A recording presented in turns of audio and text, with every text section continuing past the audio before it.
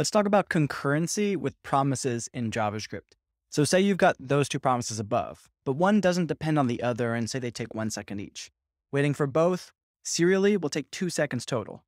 Now the next thing you could do to speed things up is use Promise.all. Then you can run both requests in parallel, and if they took 1 second each, instead of taking 2 seconds for both to come back, it would just take 1. There is one drawback of this approach though. If each of the promises returns an error, you actually won't be able to handle each error individually.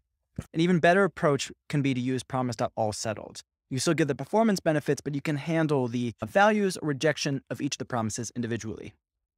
So this can be a great approach to speed things up if you're running many things serially that could be done in parallel. But remember, there's a few caveats. Don't overdo it. You don't want to run 100 promises in parallel. Running too many, network requests or disk requests or stuff like that can have drawbacks. So you might want to use batching or queuing or continue to use serial operations if that's better for your use case.